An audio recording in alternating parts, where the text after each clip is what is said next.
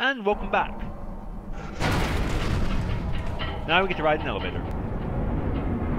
He panted heavily, trying his best to keep himself from screaming. The menacing cabin had been every turn when they collapsed to the floor. He reached the broken glass door, grabbed all the sedatives he could find.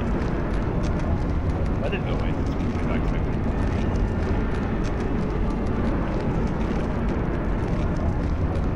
Second floor, sporting goods, clothing,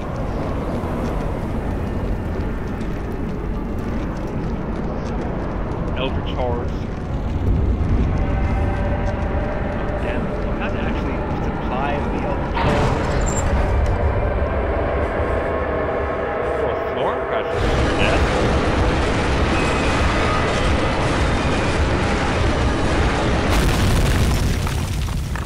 Ground floor loading screens.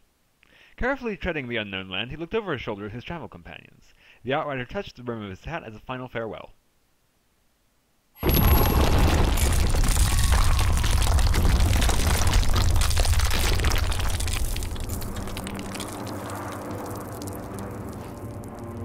now, here we are, staring sideways again. Oh, nope, not for long.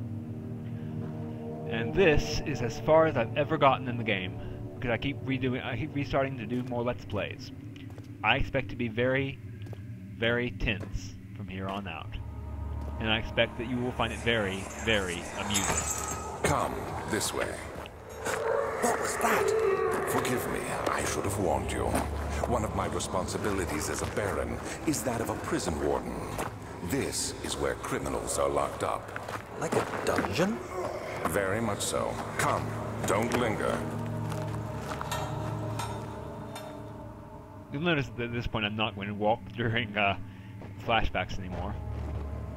Now, I have watched a playthrough of Amnesia before, and I know enough about this area to know that it will scare me silly, most likely. But I'll try to keep something of the jaunty air I've had up till now. Possibly to your disappointment. Thing is, scary games don't scare me much. They make me very tense, though, and they're kind of emotionally draining.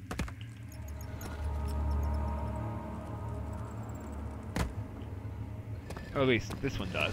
This is, as I might have mentioned, I can't remember anymore, the first survival horror game I've ever played.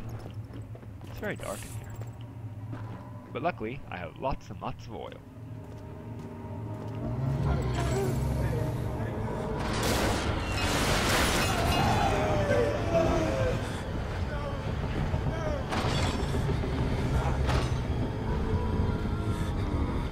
Wow. Yeah, that was scary. I hear you're not supposed to open lanterns, you're not supposed to turn on lanterns in here. Someone's coming. Because the torches and such, that is, I can't remember what I've already said, because the shadow will blow them out. Alright. Sorry, my headphones off. That's better.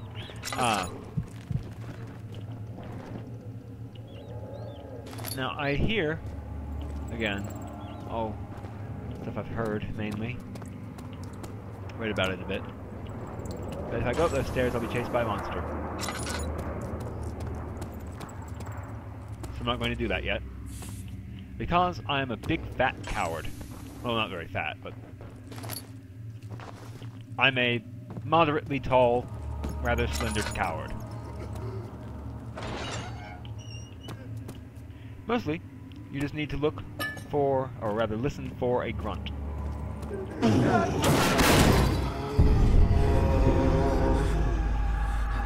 wow. Yeah, that was not good for my sanity at all. Nope, nope, nope.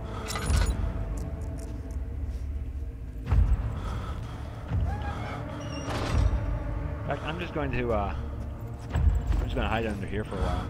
My lantern. I believe the lantern restores your sanity a bit. Because I definitely do not want my sanity running out while I'm in the middle of this.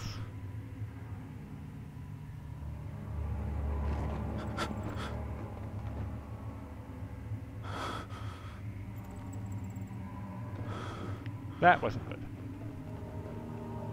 I really hope my sanity restores soon.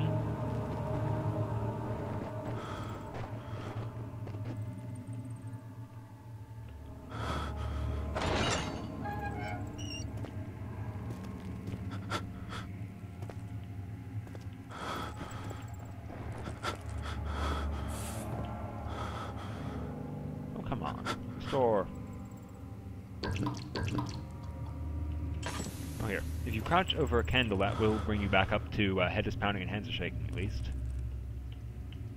In my experience, which has often not been repeatable so far. Might take a little bit. I'm actually going to pause the recording here so I don't waste your time. Alright, somehow without, while I was paused, without even collapsing, I went back up to head is pounding and hands are shaking. Don't know how that worked, but oh well. Nothing. That's the stairs. I'm going to make sure I know how to get back to the elevator room. Alright, go down there, take a right, take a left. Alright.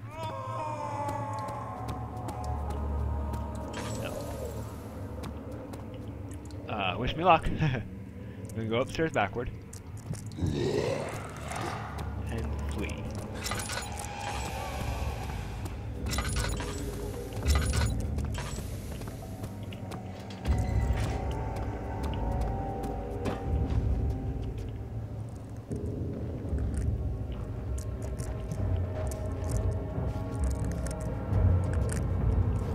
I really hope this is a good hiding place.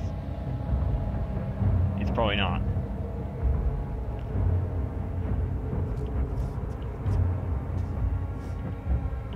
But if the grunt kills me, the grunt kills me.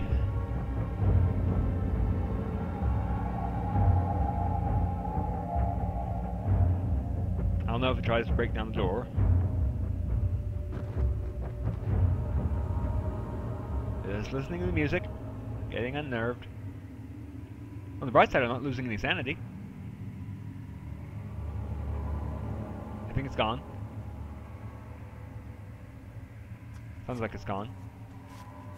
You there, Mr. Grunt? Are you there? Please don't kill me. I'm a nice guy, really. It's gone. Huzzah! We did it.